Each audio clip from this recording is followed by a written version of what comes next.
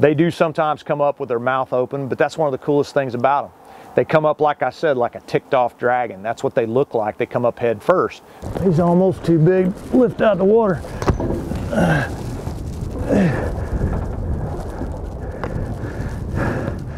That's a good one. Look at that. You wonder why those things can swallow a whole salmon? Go on, fish grip. I don't think them boys from Mississippi with that fish grip have seen it used on Ling Cod yet. I would imagine that's probably the first one of a Ling Cod's jaws that you've seen with a fish grip.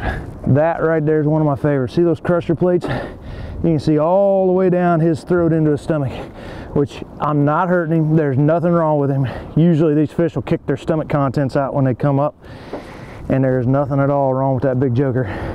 There's a lot less wrong with him than there would be if it was Ling Cod season, because I would have to make you into a beer battered fish stick. Going back where you came from, buddy. Sometimes they get like a greenish blue tint in their mouth and their head.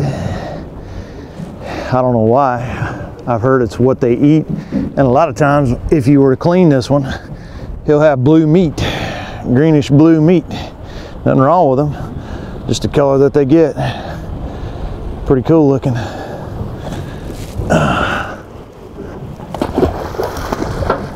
From Seward, Alaska, with a 100-pound halibut in my lap.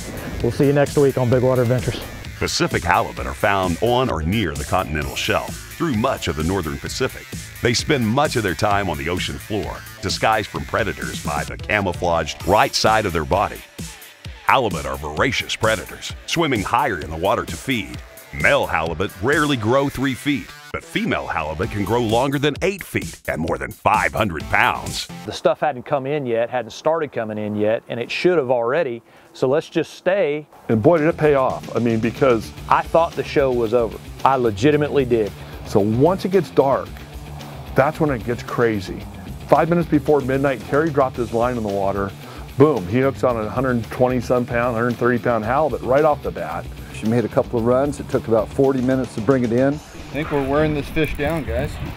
Yeah, we'll keep it. Mark drops his line in the water right after midnight, and he has a fish well over 100 pounds on. So we got 2 fish right in the dark that are over 100 pounds.